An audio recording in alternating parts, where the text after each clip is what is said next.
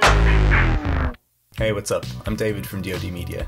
Today I'm going to show you how you can post photos that you've taken on your camera that you haven't necessarily taken on your camera phone to Instagram without having to download a third-party client or desktop app or anything like that, and without having to put your personal details into a third-party app, which is not necessarily the safest thing.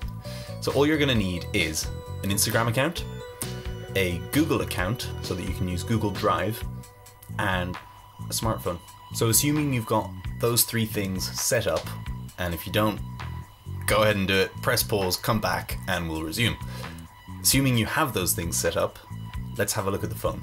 Okay, so I'm on Android, but this should also work on iOS. I'm not sure about Windows phones though. So what you're going to want to do is create a folder in your Google Drive and call it, whatever, Instagram files, and in there, you're going to place your finalized exports of your photos that you want to put on Instagram.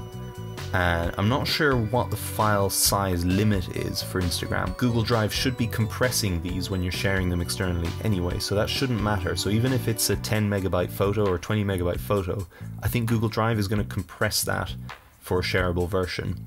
So you don't really need to worry about that, but for the sake of your own storage capacity, then you probably want to bring that down a little bit, especially if Google Drive is syncing on one of your PCs or your Mac or whatever.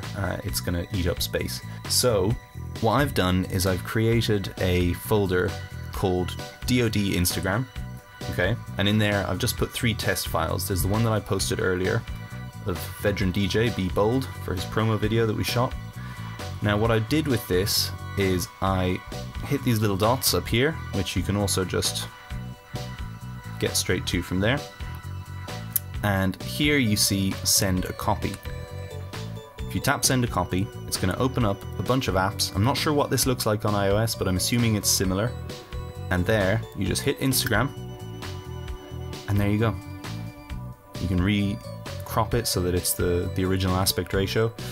Then you can add in your filters if you want to add additional filters, Instagram filters to this. You can add a tiny bit of sharpening just because the compression from Google Drive might have made it slightly dull. And there you go, that's how simple that is. And you don't need to download anything extra. You don't need to put your special private details into some third-party app that you have no idea what they're going to do with it. And this is safe, it's clean, and it's quick. So there you go. That's how easy it is. Get your photography on Instagram.